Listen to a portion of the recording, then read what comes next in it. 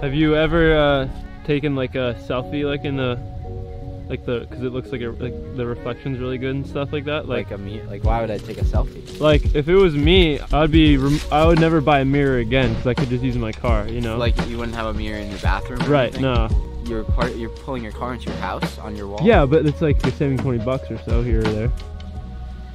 How much do you pay for mirrors? 500?